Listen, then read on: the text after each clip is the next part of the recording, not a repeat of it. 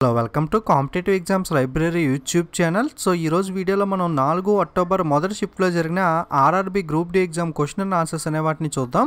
So ఎవరైతే మన channel subscribers ఉన్నారో మీరు మీ యొక్క గ్రూప్ డి ఎగ్జామ్ రాసిన వెంటనే క్వశ్చన్స్ అనే వాటిని కామెంట్ చేస్తే నేను వీడియో చేయడానికి యూస్ఫుల్గా ఉంటుంది. ఈరోజు చాలా తక్కువ మంది క్వశ్చన్స్ అనేవి కామెంట్ చేశారు. సో మీరు ఖచ్చితంగా కామెంట్ చేస్తే నెక్స్ట్ షిఫ్ట్లో ఉన్న వాళ్ళకి యూజ్ అవుతుంది. సో ఎగ్జామ్ రాస్తున్న వాళ్ళు ఖచ్చితంగా క్వశ్చన్స్ అనేవి కామెంట్ చేస్తూ ఉండండి. Okay, let's start. మొట్టమొదటి క్వశ్చన్ వచ్చి మధ్యప్రదేశ్ స్టేట్ గవర్నర్, మధ్యప్రదేశ్ రాష్ట్ర గవర్నర్ ఎవరు అని అడిగారు. సో 2018 సంవత్సరానికి అడిగితే కనుక ఆనందీబెన్ పటేల్ ఆన్సర్ అవుతుంది. ఇన్ కేస్ 2017 అడిగితే కనుక ఓం ప్రకాష్ కోహ్లీ, 2017లో ఓం ప్రకాష్ కోహ్లీ గారు మనకి అడిషనల్ ఛార్జ్లో ఉన్నారు మధ్యప్రదేశ్కి. సో 2017 అడిగితే ఓం ప్రకాష్ కోహ్లీ, 18 అడిగితే Anandiben Patel. Next external affairs minister, విదేశీ వ్యవహారాల శాఖ మంత్రి ఎవరు అని అడిగారు. సో ఫారిన్ అఫైర్స్ మినిస్టర్ అని కూడా అంటారు ఈవెన్నే. సో ఎవరు అని అడిగితే ఆన్సర్ వచ్చి Sushma Swaraj. Okay, external affairs minister వచ్చి సుష్మా స్వరాజ్ గారు. Next 2017 Jnanpith award winner. Okay, 2017 సంవత్సరానికి గాను జ్ఞాన్పీఠ్ అవార్డు ఎవరికి వచ్చిందంటే హిందీ రైటర్ అయిన కృష్ణ సొబతి గారికి వచ్చింది.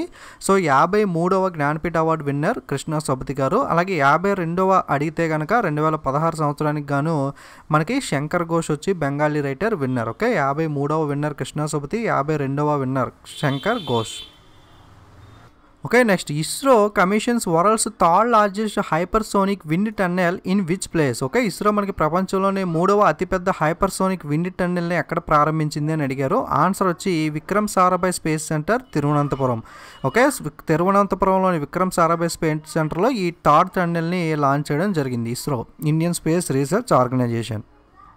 ఓకే, నెక్స్ట్ క్వశ్చన్ వచ్చి 45 members can do a work in 12 days and 36 men can do how many days. Okay, 45 మంది మనకి 12 రోజుల్లో వర్క్ కంప్లీట్ చేస్తే 36 మంది కంప్లీట్ చేయాలంటే, అంటే తక్కువ మెంబర్స్ కంప్లీట్ చేయాలంటే మనకి ఎక్కువ రోజులు పడుతుంది. ఓకే, సో అంటే 45 మంది 12 రోజులు అయితే 36 మందికి మనకి ఆన్సర్ ఎక్కువ వస్తుంది కాబట్టి 45/36 × 12 వేసుకోవాలి.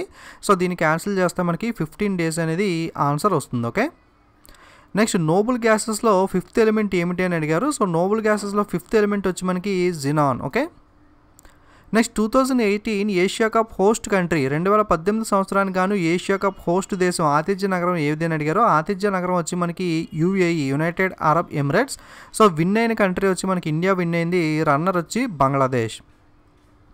Next SV Sunil is related to which sports. SV Sunil ఏ క్రీడకు చెందిన క్రీడాకారుడు అని అడిగారు. ఆన్సర్ వచ్చి hockey.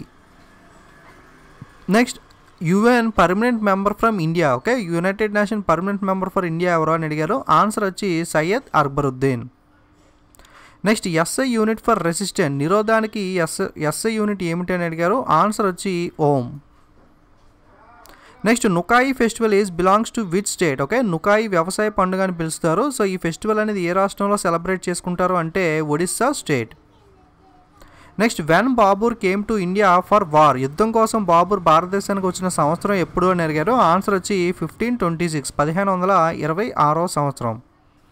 Next root value of 0.27. Okay, 0.7కి మనకి రూట్ వాల్యూ ఎంత అని అడిగారు. ఆన్సర్ వచ్చి 0.8366. ఓకే, మనకి ఈ విధంగా పాయింట్స్లో ఉన్న వాల్యూస్ కూడా వర్గమూలం క్వశ్చన్ అడుగుతున్నారు, సో చూసుకోండి. Okay, next Saraswati Samman award 2017, Saraswati Samman award 2017లో ఎవరికి వచ్చింది అని అడిగారు. ఆన్సర్ వచ్చి శితాంశు ఎస్ఎస్ చంద్ర. ఓకే, సో ఇవి మనకి అక్టోబర్ 4 మొదటి షిఫ్ట్లో జరిగిన RRB group D exam questions అనేవి. ఎగ్జామ్ అయిపోయిన తర్వాత ఖచ్చితంగా క్వశ్చన్స్ అనేవి కామెంట్ చేస్తూ ఉండండి. Okay, don't forget to subscribe and share. Thank you.